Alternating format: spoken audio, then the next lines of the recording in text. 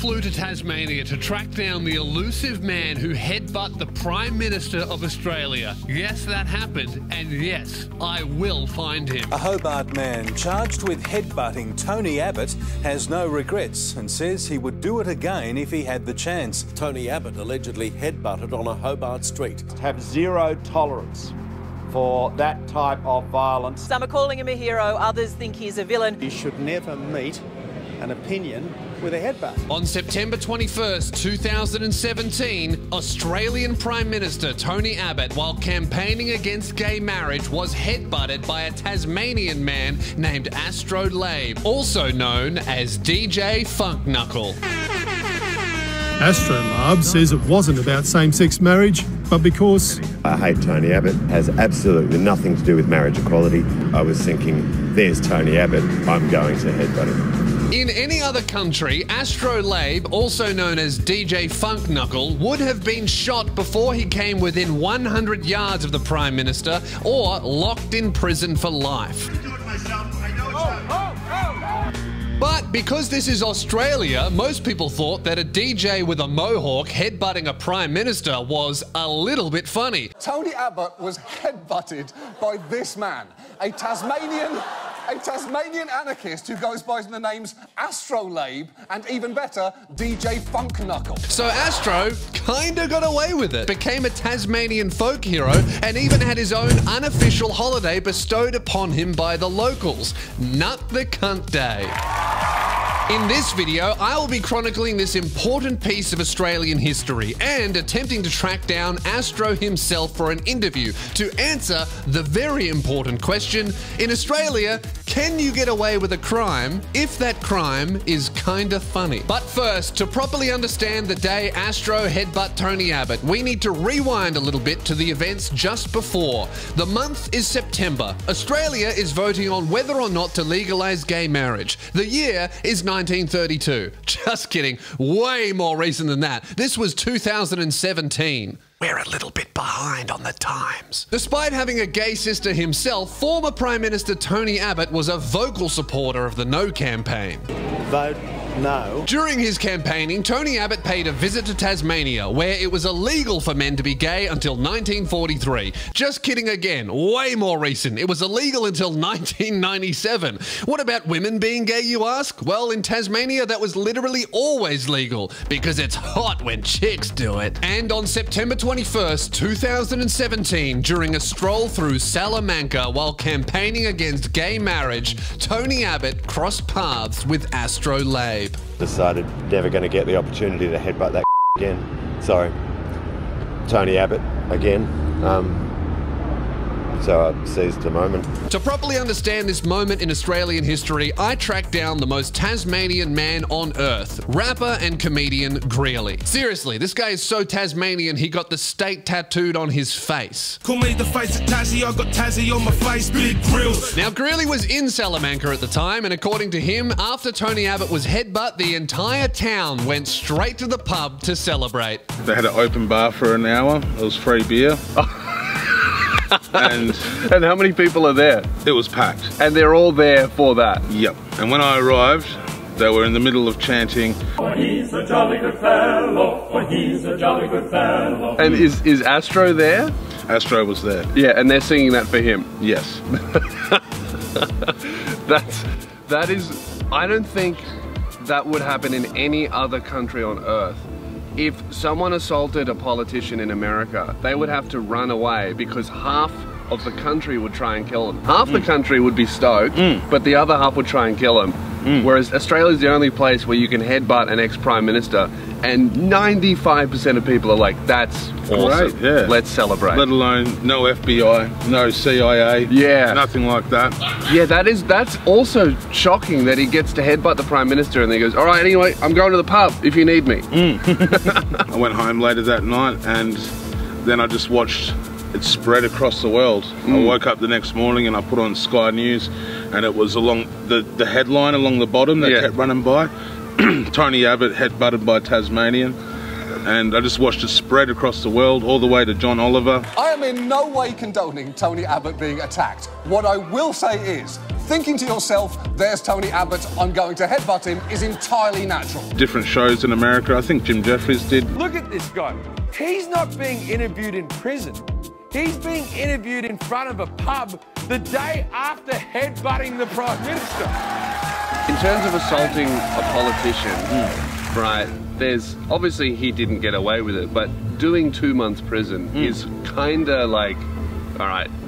Yeah, I mean, I guess he was very lucky in those regards. I feel like if it happened somewhere else, even in Australia, it might have been a different case. So you think it was if it happened in a different state? I think imagine if it happened in New South Wales. Yeah. It's been a lot harsher. Well, New South Wales, you can't even make a video about a politician without getting arrested. So very true. That's why I'm filming this in Tasmania. Prison. That reminds me of things being incredibly secure and locked away. And that reminds me of today's sponsor, NordPass, the best password manager in the game. We all know how the internet is now. Every single website has its own password that you need to log into. And I know for sure that you're using the same password for just about every website, and that is not secure, and that is where NordPass can help you. NordPass will securely store all of your passwords in one place and even generate incredibly secure and unique passwords for every single website or app that you use. Not only that, you can also secure your credit card details and personal information, so you can just hit it with one click, filter it all out for you, and it's incredibly secure. Super easy stuff. NordPass is a zero-knowledge password manager, which means no one but you can see your passwords. Not even the NordPass team can get in there. It's completely encrypted, completely secure. Best of all, you get an exclusive NordPass deal plus an extra month free if you go to nordpass.com/Lewis Spears or enter in Lewis Spears at the checkout. NordPass is something that I've integrated daily into my personal life and my business, so I want you to use it. They support the show, so enter in code Lewis Spears at the checkout or go to nordpass.com/Lewis Spears. Support the brands that support what we do. Let's get back to it. Well, Grilly, I have just one last question for you. Sure. What are the chances that we could get Astro to come and talk with me about this? I think there's a very high chance. I'm pretty sure he'll be lurking around here somewhere. Okay. All right, let's go find him. Let's see what happens. Well, I'll tell you what happens. I tried my best to get a coherent interview out of Astro and... Spiky. I woke up like this. we kind of get there in the end. Astro is a sick name. Like, it's also definitely like a 14-year-old named himself name. But I think that's cool that you've kept it, you know? Thanks for sitting down to chat with me. It's nice to meet you. Still camera shy, but nice to meet you, brother. For a man who has the confidence to headbutt the leader of his country, Astro is a surprisingly shy and sweet guy, who perhaps unsurprisingly can't remember much of the day he headbutt the Prime Minister. Let's go to the day that you headbutted Tony Abbott. Or do you want to go before that? Either.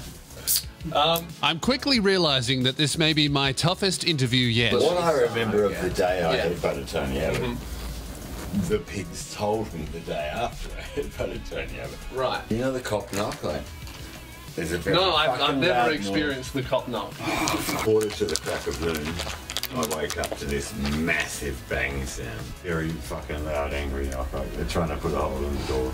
So I'm greeted by two lovely officers of the law. Look, mate, you know you've done something fucking stupid. You may as well just come with us now. Sounds alright. Fill me in. You're telling me you don't remember headbutting Tony Abbott last night? So, naturally, I've collapsed, literally fucking creased myself and fallen to the floor laughing. Going, oh fuck, I did that. Did they arrest you at that point? Yeah. Yep, you heard that right. Astro wasn't arrested until the day after the incident, which means he was able to headbutt the leader of a country and then just walk away and go to the pub where he was then celebrated by the rest of the locals. Now, after causing all of this commotion, Astro wasn't like taken away to a cell or put in a helicopter and taken off to a black site by FBI officials and then interrogated to find out his motive. No, he was just allowed to walk around doing media interviews with several different outlets outside the pub as long as they paid his fee. And the circus began. Yeah. So my standard fee was a long neck of coopers.